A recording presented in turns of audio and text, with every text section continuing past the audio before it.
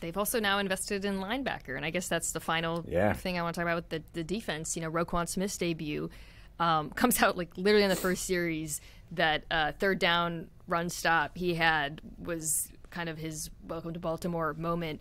But I was really curious to see what he would do for the rest of the defense, and I thought the early results were super encouraging because he is so good at so many things: coverage, blitzing, tackling.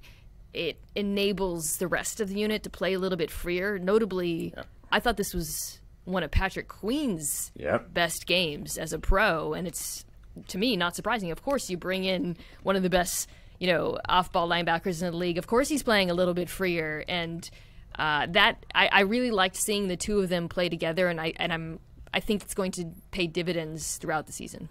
Yeah, Roquan Smith's coverage was really impressive in this game to me on Alvin Kamara, and Roquan's a guy who is good, you hear is good, you see him every now and then, but you don't watch a lot because they haven't been relevant. Yeah. But watching him and really keying in on him because it was a trade, it's I get why you would go after this guy, because again, it speaks to the idea of taking pressure off of other places. Is Roquan can carry, and you don't have to, when you go up against one of these running backs who's effective out of the backfield, you don't have to dedicate a bunch of players to being hey, we got to make sure we play zone because we can't man up on this guy, or we got to in and out him. It gives you more flexibility elsewhere.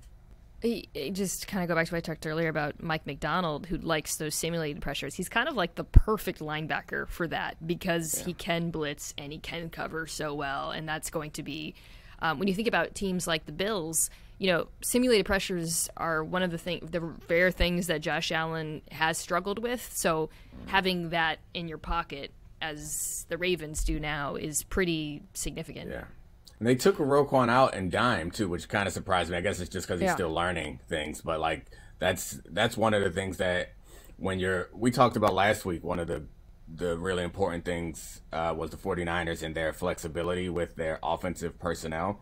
A guy like Roquan Smith is a guy that would take that stress away from you, and where you're all right, fine, put Christian McCaffrey out there. Roquan will be comfortable in space. All right, put him in the backfield. Roquan's fine with that.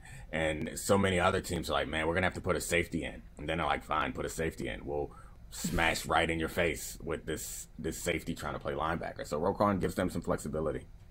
Hamilton's been good, too, in their dime packages, the first-round pick, Kyle Hamilton. Increasingly, I notice him more and more every week. Obviously, he had the interception that didn't count in this game, but he's been better in coverage every week, too. So, Ravens defense, arrow pointing up.